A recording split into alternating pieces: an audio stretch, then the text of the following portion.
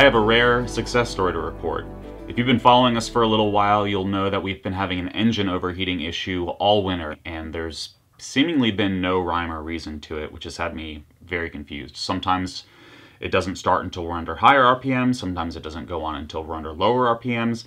Back on cloud as I continue to troubleshoot what is causing our engine to overheat. I just refilled the coolant and I'm gonna fire it up to see if our descaling from last time made any difference. If not, I've got this, an infrared thermometer, so I can take a reading directly off the engine and see what temperature it's operating at.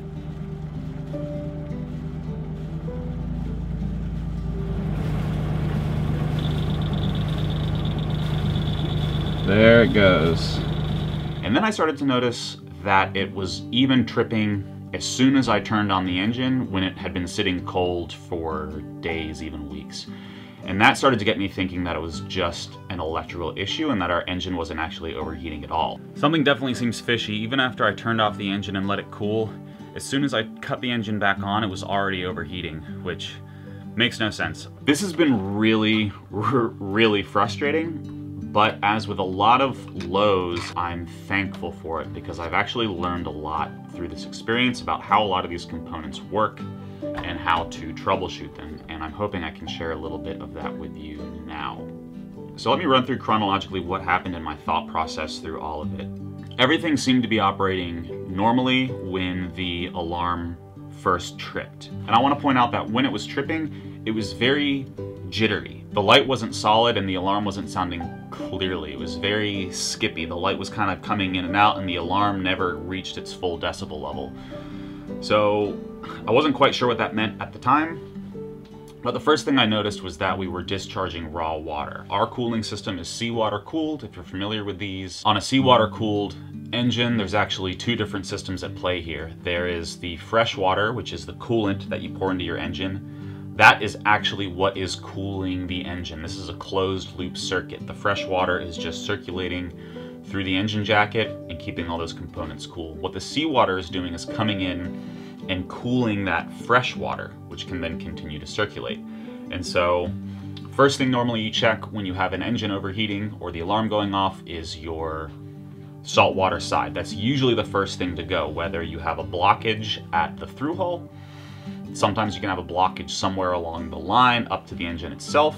More often than not, it's just the impeller. You can have some broken blades or it can be seized, something like that. I descaled the engine and you can see how I did that in a previous episode. I'll have a link to that in the description below.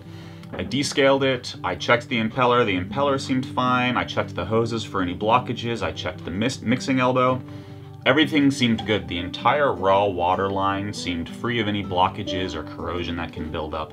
These are all things you want to check. So I was a little bit puzzled. That led me to the freshwater side. And there's a lot of things along here that can go wrong too, whether it's the freshwater pump, which is driven by the V-belt. So Janie and I tightened that up. It was a little bit loose, and so if that's not tight, your freshwater pump might not be circulating the coolant. So right now Chris is pushing the alternator back over to tension the belt, and I'm locking it down with the wrench. Yes. All right. Tightened that up, alarm was still going off. Okay. That's when I took apart the thermostat and tested that on the stove to make sure that it was opening at the correct temperature. How to test your thermostat. If you don't know where stuff on your engine is, just reference your engine manual. That's going to tell you where the thermostat housing is. You're going to open that up, remove the cap, and pull out the thermostat. Then you're going to suspend it in a pot of water on the stove or a hot plate, something that you can heat up. And you're going to, again, reference your engine manual. That is going to tell you at what temperature the thermostat begins to open. And you're just going to cross-check this with a thermometer. I'm using an infrared thermometer, as you can see.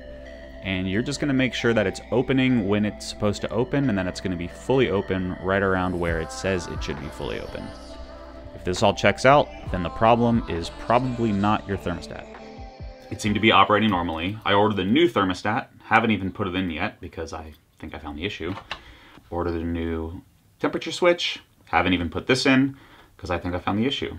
Which leads me to another thing that I had no idea about. You hear thermostat, temperature sender, temperature sensor, temperature switch. I had no idea what any of this was. I thought it was all one thing, and turns out it's not. This gets very confusing because you have a sender and a sensor. And sometimes you may have one or the other or both. Maybe you have neither.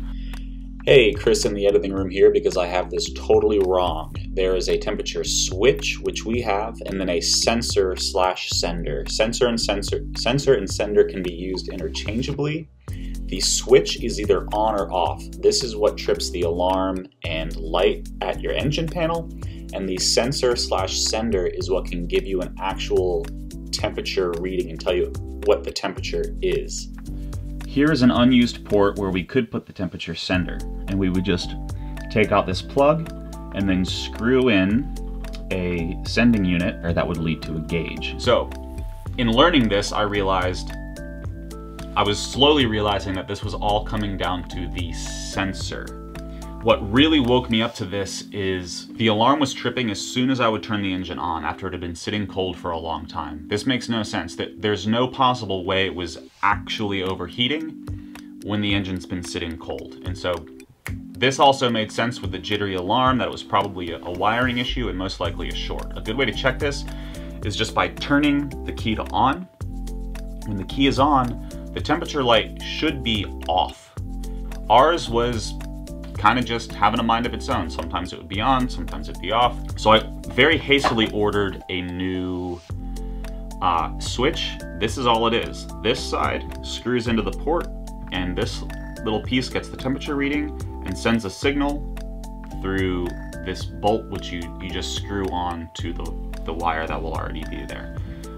It's a pretty simple mechanism, but before I even did this, I started tracing the wire for a potential short. You only have one lead from this because this is grounded itself to the engine.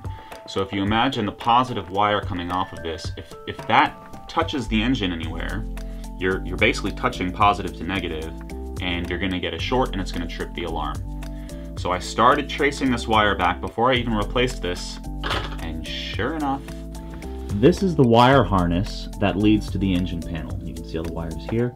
And it was touching right in here, just on that corner of the engine block, and just sawing itself through, and that's where it shorted out.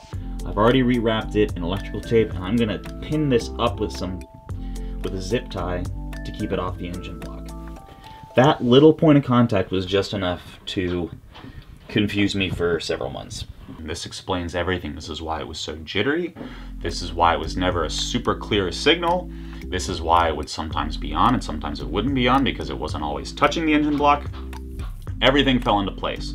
So I've wrapped that up with electrical tape really well. I'm gonna zip tie it up and out of the way of the engine, and I'm gonna try and get a couple shots of all this so you can see exactly what's been going on.